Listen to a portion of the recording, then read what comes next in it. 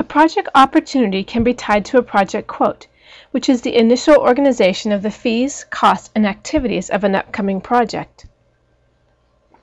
Let's look at a sample quote here. I can see the quote ID, the customer, who's responsible, when this quote is going to expire, or how long I think that it will stay in effect.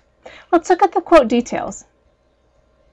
In the top portion of the screen, I can see the different phases of this quote and the actual services that are involved in each one of those phases.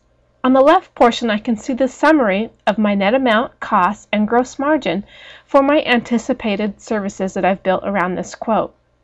If I move to a phase and select the Services tab, and I want to add additional services, I just come down to my catalog area on the left here, select a group, and just by double-clicking on that service, it will add it to the quote above. And of course, I can adjust the quantity or cost or any other aspect about that service. And when I finalize this quote, I can simply submit it for approval to a workflow or whatever the next step for that is, and then that can drive my project budgeting further on in the project lifecycle.